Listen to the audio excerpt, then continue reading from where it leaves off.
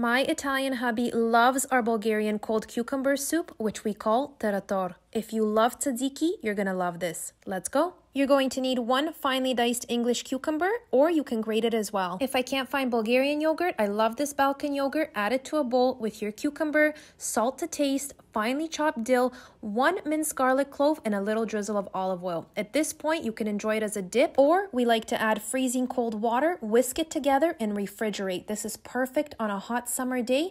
Walnuts are optional. Enjoy, and don't forget to follow for more.